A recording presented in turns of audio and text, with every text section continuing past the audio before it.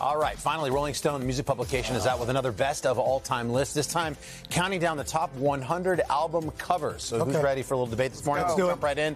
Number 5, we'll start with Biggie Smalls, Notorious B.I.G., 1994, Ready to Die. It's Biggie's debut album, instantly iconic. You've got the white canvas with the representation of the little baby on the cover, obviously the opposite of sort of the theme of the record. Number 4 goes to Pink Floyd's Dark Side of the Moon, simple image of light passing through prism, emerging as a rainbow, has become very representative of the band itself. Top 3 now. Sly and the Family Stones, There's a Riot Going On, takes the next spot. Sly Stone saying that he altered the American flag in a way that he felt to represent everybody. Number 2 goes to the Beatles' Abbey Road, of course, to this day. Tour still stopping on traffic to recreate that image. It also marks the first Beatles album cover without the name Beatles on it.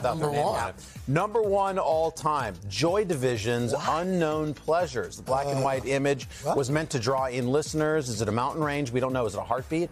Apparently, it is a pulsar from the Astronomy Encyclopedia.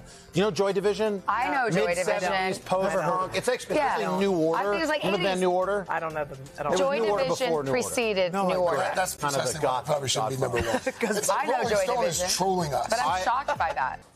Hey, thanks for watching. Don't miss the Today Show every weekday at 11 a.m. Eastern, 8 Pacific on our streaming channel, Today All Day.